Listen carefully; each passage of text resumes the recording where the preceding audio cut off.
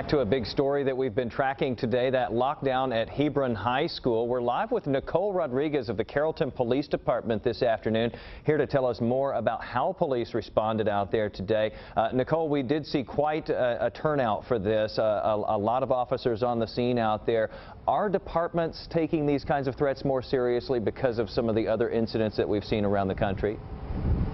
Yes, we're definitely taking, any call of this sort we take very seriously, because we don't know whether, we have to treat it as if it's that something is actually happening. Now, Nicole, in this case, we had heard that this was a bomb threat that was called in, and we noticed that the kids were kept on lockdown inside the building. I think that was confusing to some folks as to why they would stay in there, because your first inclination would be to get everybody out of the building in the case of a bomb threat. Can you kind of walk us through that?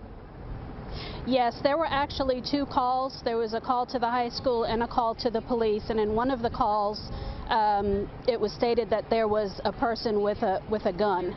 So that is the reason why the school was locked down, because we thought we had an armed person in the school. Nicole, how did we come across the determination that this was in fact a hoax, and do you all have a suspect at this point? We don't have a suspect at this point.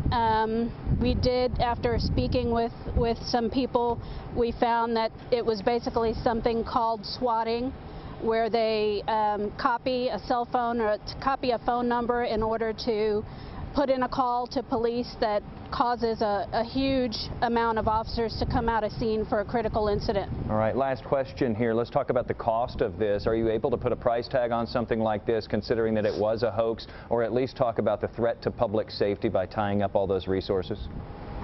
It definitely did tie up resources. We had, I believe, over 40 officers out here during that time period. It may actually have been more.